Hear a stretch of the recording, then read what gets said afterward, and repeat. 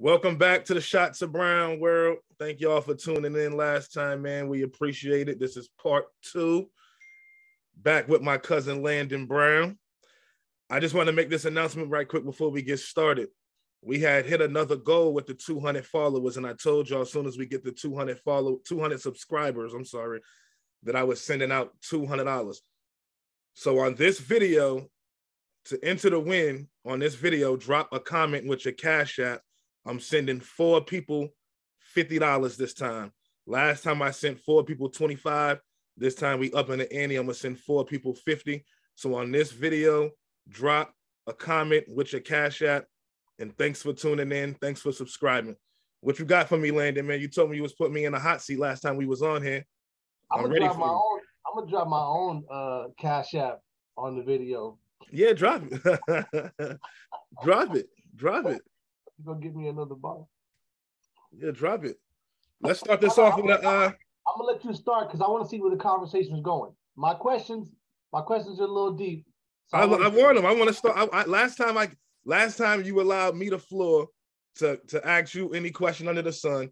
This time I want to give you the floor to ask me any question under the sun. I'm answering anything you ask me, so don't hesitate with the questions. Anything you ask me, this is why I said what I said. I'm going to go ahead, because you're offering me this, I'm going to take it.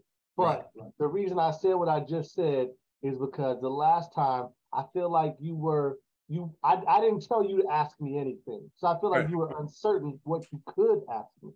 Okay. You know what I'm saying? Because you're my cousin and you love me, I feel like even my wife was like, she was like, I don't think that he was really asking the questions he wanted to ask you. And I was like, I don't think he was either. That's why I said I'd let you start this thing off, see where the conversation goes. Because my questions have nothing to do with our family. Okay, yeah. So let's start it off. I'm giving you the floor. So let's start it off with a shot. It's Shots of Brown. You see, I got my shot of Brown. I got my shot of Brown too, right here. And it's a Brown. It's a Brown. Salute. Salute.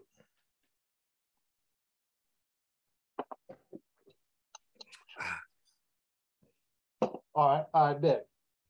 What was the name of your first girlfriend? It's only going to get worse from here, so pace yourself. The name of my first girlfriend. First serious relationship, you really had feelings. First serious relationship where I really had feelings. Yep. I've only met one woman ever. I've only met one woman ever that you were in a relationship with, ever. Right. I would have to say first woman ever that I had, I would have to say Felicia. Okay. I never got to meet her. Mm-mm. Did I meet her? No. What ended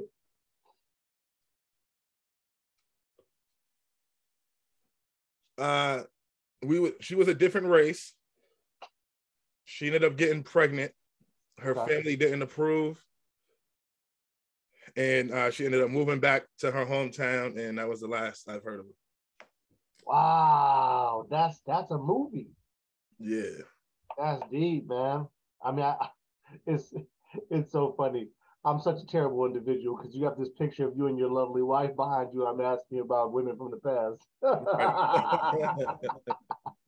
Prepare yourself, love. I hope your wife. You got to give me some rules, because if your wife if she's like, nah, I'm not down for these kind of questions on camera, then I gotta slow down on some of my questions.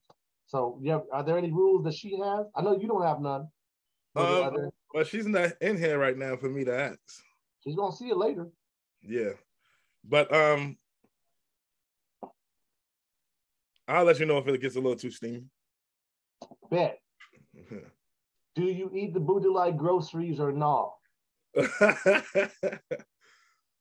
On this show, we keep it all the way real. We keep it all the way 100. That's what this show is about. So I'm going to keep it honest with you. Okay. Yes, with my lady, yes, I do, sir. Wow, you are a different breed, man. I cannot bring myself to booty like groceries, man. I don't know if I hit the level yet, man. I love my wife. I've been with my wife for a long time. I love my wife. But I don't know if I eat the booty like groceries, man. I don't even go grocery shopping. she isn't really a big fan of it. So, all right, I don't think my wife is either. Right, she's not really a big fan. So she never brings it up. It never comes up. Yeah, she's not really a big fan. So, but my wife will definitely be. But like, I've done it before with her. Yes. Nice. Okay, I'm gonna let you go. I'm questioning you. Go on, you go. I keep going. I'm keep going. I like this. I'm enjoying it. I like this. I'm enjoying it. Bet. All right. So let's see. When I get a question, I'm gonna pop in. I'll take a different turn. So how about this? When it comes to how music is right now, do you feel like artists have no passion? Is it not like what's the difference between old school music back in the day when they were talking about love and music now where they might still be talking about love, but they'll call a woman a bitch in the middle of talking about how much they love them, like, damn, I love you, bitch. It's definitely different times right now for sure. Shit is definitely different. Yeah. Music back then had more meaning to it than it does now. I mean, I don't really rock with a lot of artists right now because I'm gonna be 100% honest. I still find myself when I get in the car going on some old shit. I don't really rock with a lot of new artists from from these current times right now.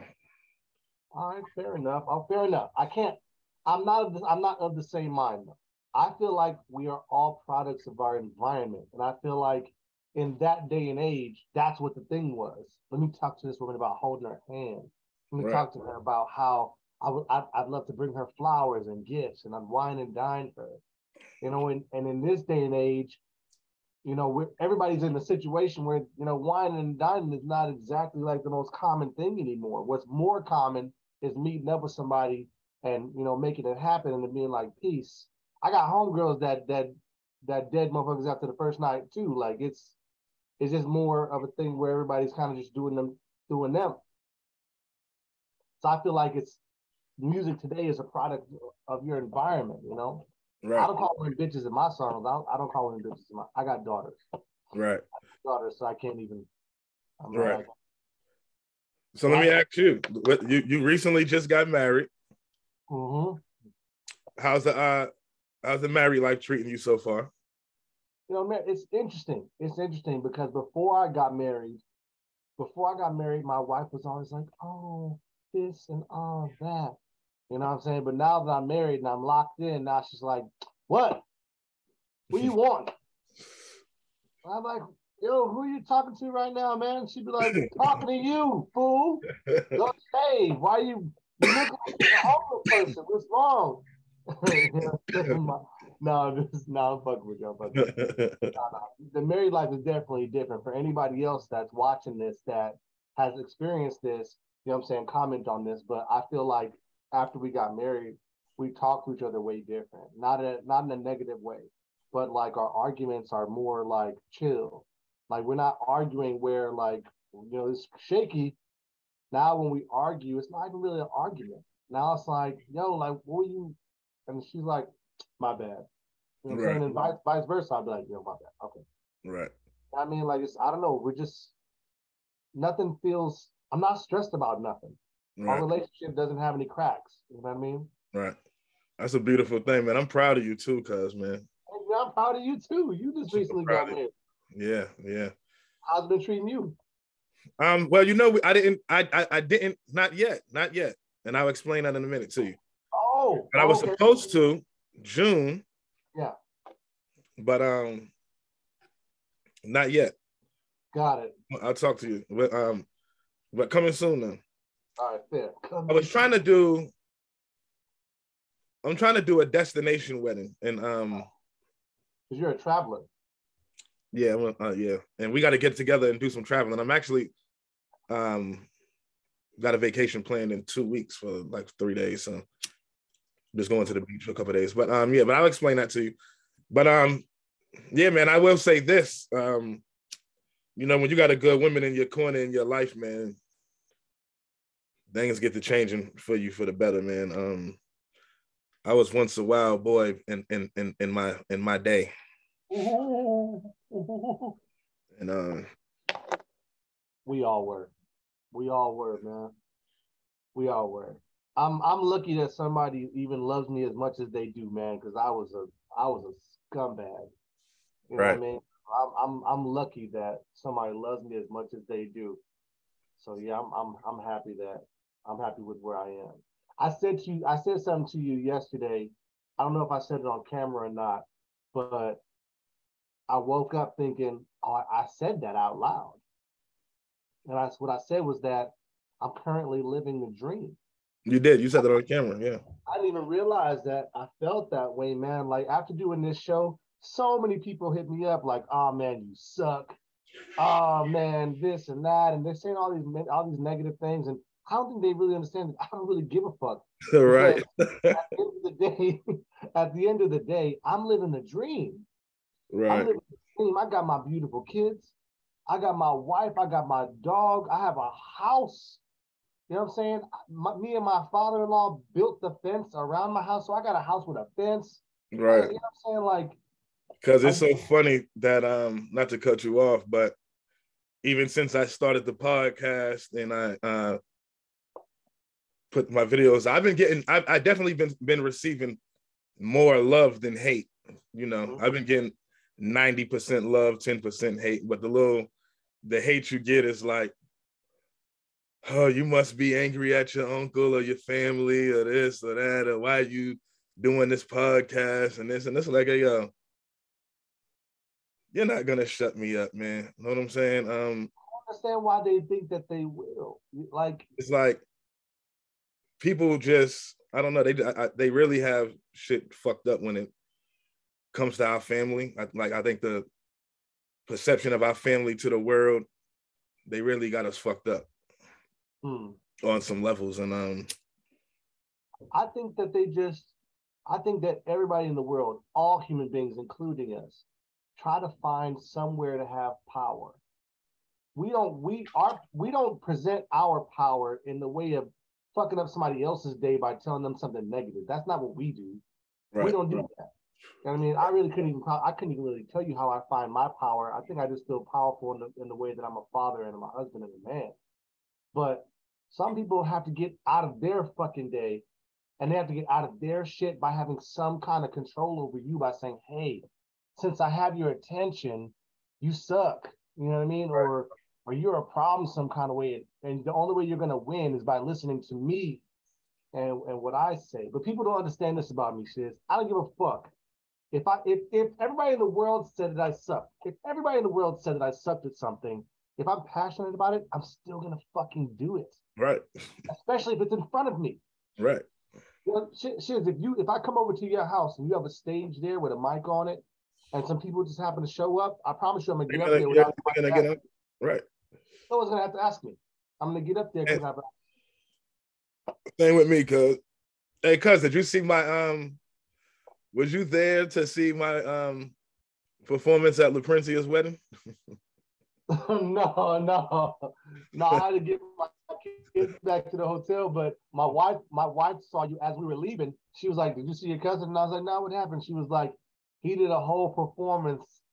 He sang My Pony by Genuine, but he sang it about food." I was so mad I didn't see that shit. I'm hungry. Some shit. I gotta see. You gotta do it again. That shit was definitely a good time. That shit was funny. Yeah, actually, I got some of it. I got it. Somebody filmed it. Yeah, I think my sister filmed it and sent it to me. I got it filmed. Yeah, you got a little piece. I'm gonna have to send you the I gotta see that shit. I gotta see that shit, dude. I'm gonna have to send you the clip on that shit. That shit was funny. Oh my goodness. Because how was it? How was it? Your first performance with the showcase? That's, you know what? When they asked me to do the showcase, I told them no. I told them no several times, and it was just pressure after pressure after pressure. And I was like, all right, fine, I'll do it. My wife was like, hey man, you love performing, and I was like, I do, but I don't feel prepared. I don't want to go up and not be prepared. because after you do the show, it's not about if you weren't prepared, that's your fault. You know what I'm saying? So I got up there and sang these songs, and I tried to motivate myself to like, you know what, you're getting up here, man. Even if you don't fucking feel like this shit right now, fucking go up there and handle this shit and handle it. And I got up there and I just sang, man. I didn't even care if anybody was there. It was like, okay, I'm here. I'm gonna get on the stage. I'm gonna sing these fucking songs, and then I'm gonna get off stage and I'm gonna go see my family, and then I'll record more songs and I'll do this again somewhere. Right. It's the gym. It's the gym. You're not gonna, like everybody in the world thinks my dad got on stage one day and he just became world famous the same day. Like, nah, man. He was putting together dances and putting together events for his school, and he was performing with the group, and he was putting in the work, man. But the work has to start somewhere. So I hope that people that have shit to say to me constantly, I hope that they try to remember that thank you for your advice and shit like that, but I don't fucking know you. But have you been receiving? I got to go back and catch up on the damn season. I haven't watched any of it. Yeah, I haven't seen none of it. I seen the episode that my mother was on. I was in it. I was on camera. I didn't want to watch it because I felt like no matter what I said to anyone, they were going to edit it in a way that made sense to them. So even if I don't agree, it's already out there and it's already being seen. So I have to just accept that it's there. I was there. I did it. I signed my name on the dotted line. So it is what it is. So right. I didn't watch it. Would you be interested in doing your own reality show with your wife and kids one day, if that was presented to you? It had to be it had to make a lot of sense. Like, it had to make a lot of sense. Right. Because as much as I allowed my children to be a part of this, it wasn't that I wanted them to be a part of it. It was that I allowed them to be a part of it. I didn't want to leave them out. So I was like, if you guys want to do this, that's okay, if you want to. But I prefer you stay home. I mean, I like my private life to be private. But again, if it made sense, then what's more important to me is securing a future for my children than how anyone feels about, what we do at the moment. Right. Do you agree with the way you was portrayed on the show? I didn't watch it. Oh, right. I didn't watch it. But here's the thing. I was being honest. At all times, I was being honest. So I can't really, however they portrayed me, they only had the chance to portray me in a way that I actually... Right. Yeah, right. In a way that I was actually being. Right.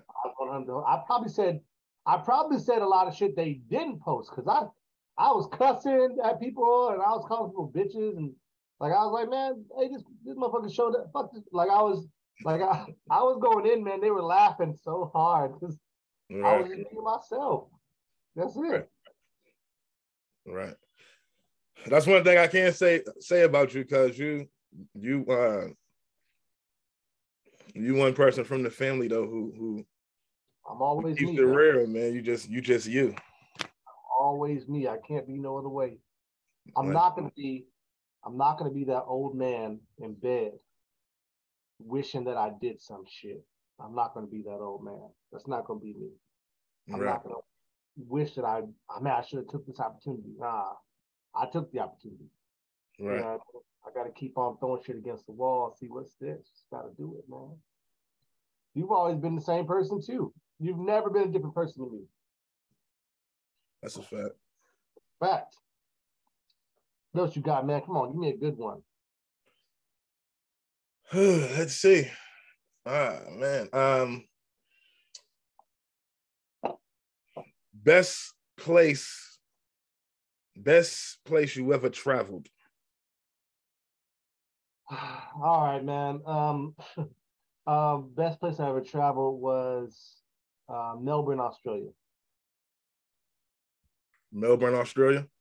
Melbourne, Australia, man. I'm usually the kind of person that's way too nice.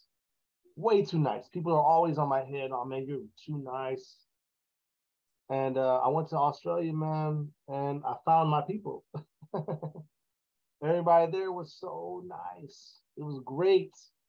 I felt like my spirit felt at home. Okay. All right. What you got? Give me some. Come on, man. You can ask me anything.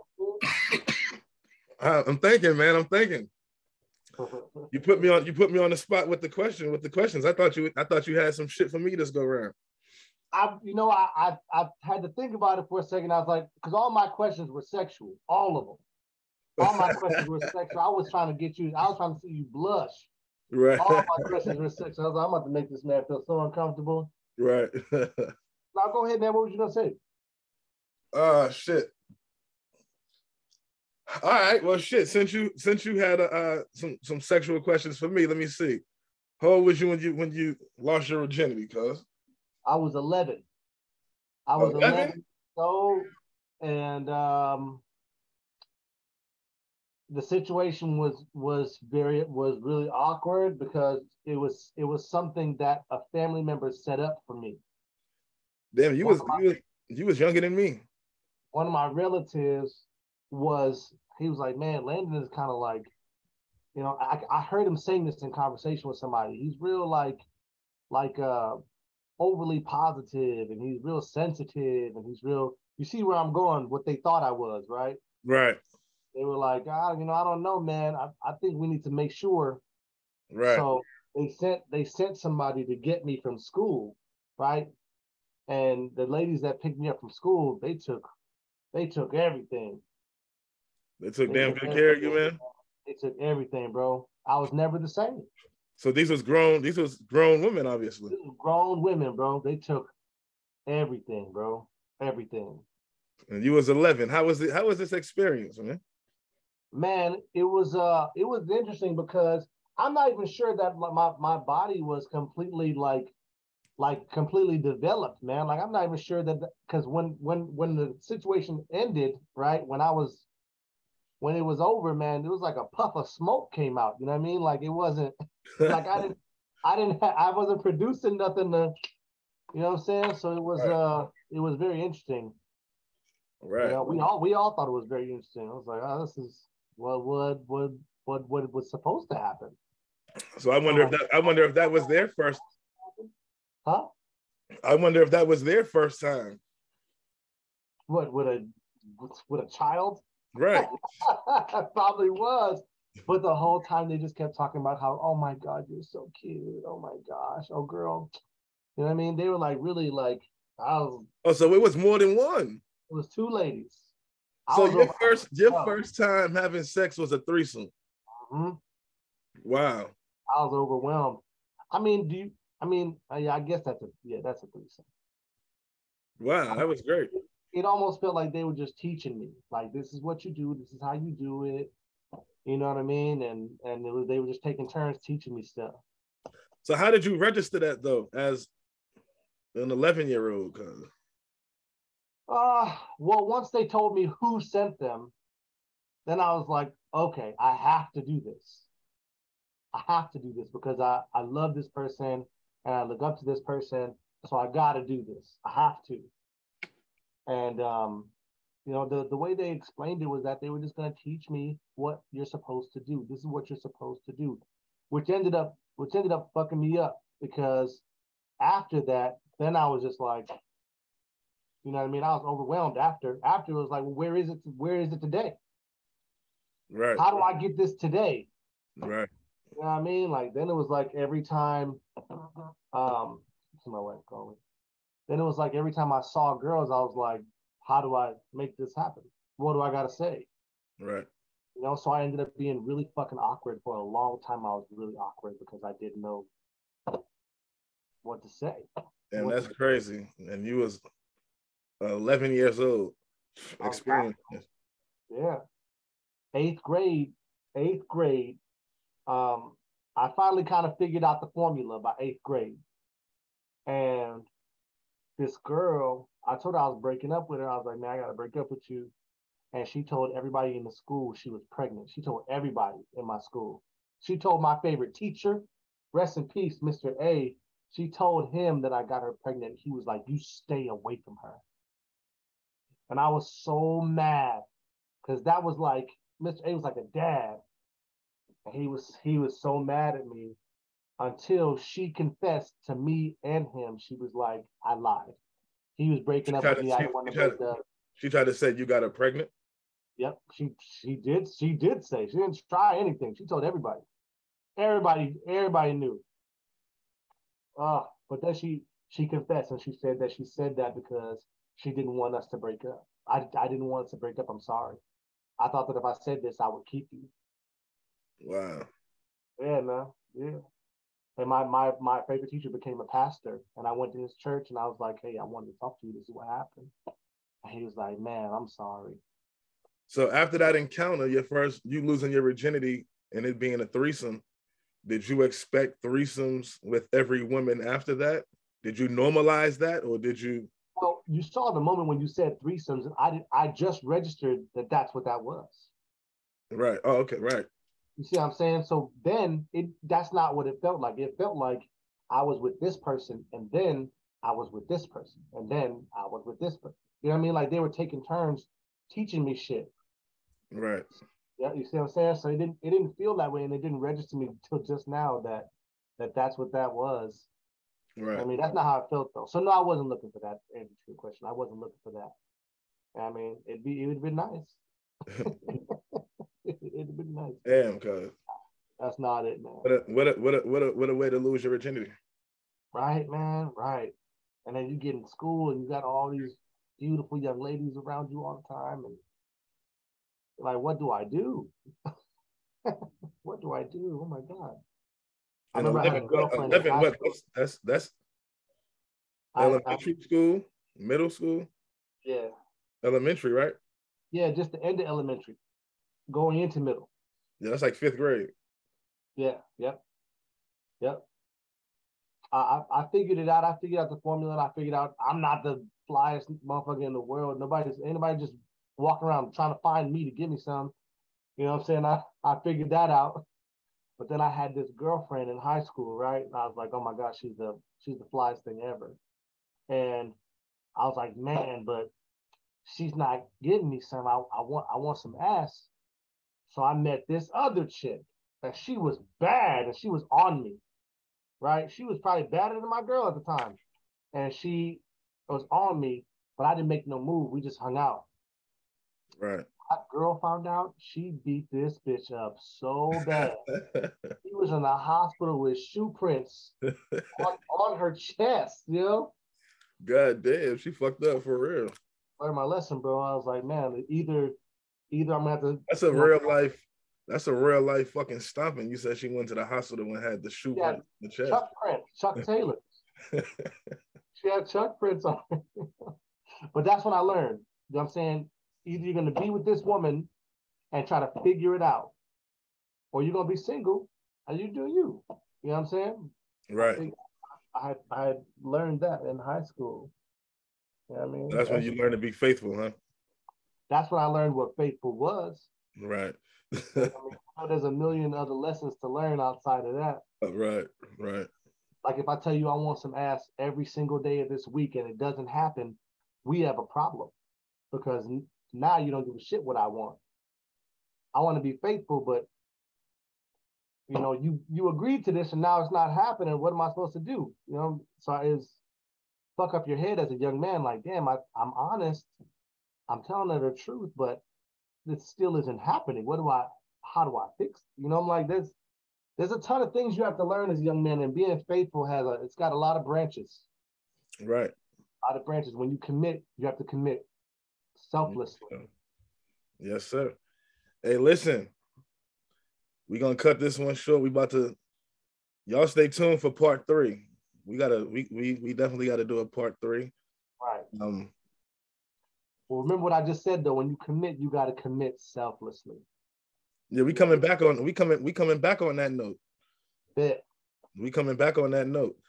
All right, like I said, y'all, we hit our goal. We hit the 200 subscribers. I'm giving away 200. Comment your Cash App to enter the win. I'm going to put your names in the hat, and I'm going to pull 4 names and send 4 people $50. Thanks for tuning in. Thanks for subscribing. Thanks for watching. Thanks for commenting. All the above. Make sure you like. New followers, everybody that's new that's watching, make sure you comment, subscribe to enter the win on these giveaways. We just getting started on these giveaways. We got a lot more to come. But thank you for tuning in. Any last thing you want to say, Landon? Join us so we can have some fun. Yeah, we just getting started. Me and Landon, we gonna be doing this a lot. Pitch some questions too. Pitch us some questions. Yeah, pitch us some questions in the comments as well with your Cash App. We answering and talking about anything y'all want us to discuss. Drop that in the comment as well with your Cash App so we can get y'all this money, man. Thank y'all for tuning in. Until next time.